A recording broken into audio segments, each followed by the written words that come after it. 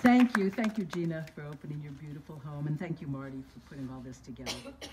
Some years ago, I was teaching animal rights at a local school, and the students decided they wanted to focus on elephants.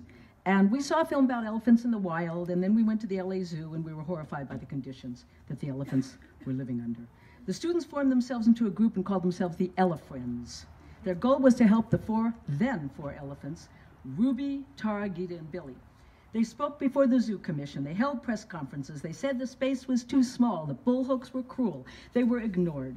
Then one day we received an anonymous package addressed to the Elefriends, and in it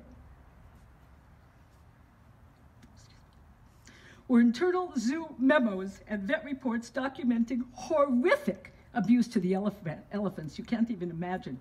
We took the package to the then DA, who was Gil Garcetti. He refused to do anything.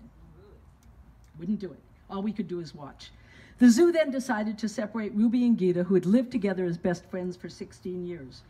In spite of the fact that director Ed Marushka promised it would not be done in secret, they shoved Ruby into a truck in the middle of the night, took her to a zoo in Tennessee where she was completely isolated, and put her in a tiny enclosure. We jumped into action. We found an attorney. We filed a lawsuit to bring Ruby back to be with her friend Gita. At the last minute, when it was clear that the judge would rule in our favor, Mayor Hahn ordered Ruby to be returned to LA.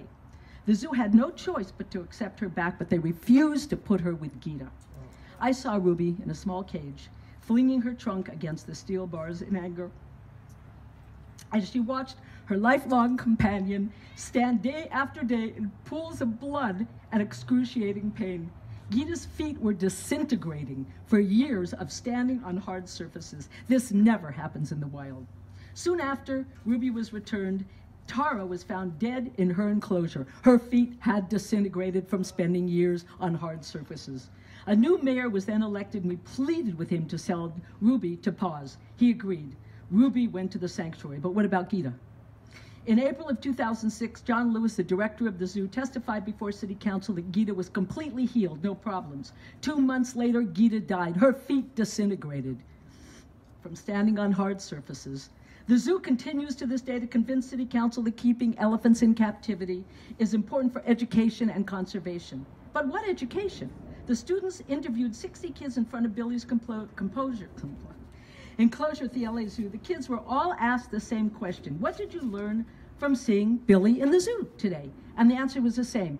He's gray, he's big, he has big ears, nothing.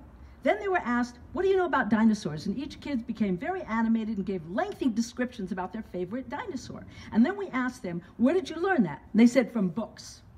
We also found that kids spend less than 2 minutes looking at the elephants and 6 minutes at the concession stands.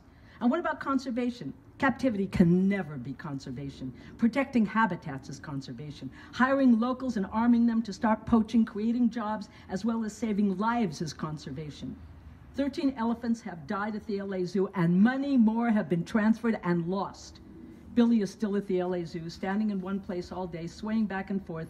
As Paul said, is called stereotypic behavior.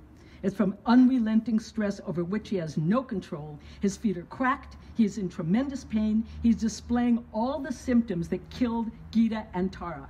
And just like with Tara and Gita, the zoo is lying and denying that there's anything wrong with Billy. They're fighting to keep Billy. We have to fight harder. We have to get Billy to the sanctuary before he dies like Tara and Gita. We must not let the zoo kill Billy.